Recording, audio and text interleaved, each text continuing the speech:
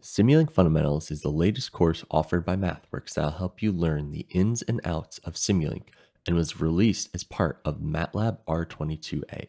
Now you might be wondering, what's the difference between Simulink Onramp and Simulink Fundamentals? Well, to start, Simulink Fundamentals is way more comprehensive. How much more?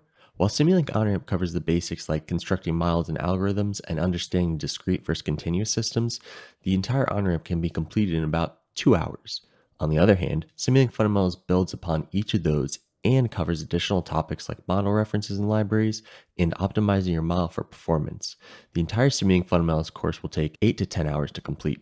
This increase in content comes at a price. Literally, Simulink Fundamentals is part of the MathWorks online training suite, which means you may already have access to it depending on your company or school. But if you don't, you can purchase individual access to the course. Once you have access, you can launch the course by going to the Simulink Start page, then clicking on the Learn tab and selecting the first module under Simulink Fundamentals. And with that, you can start taking the course.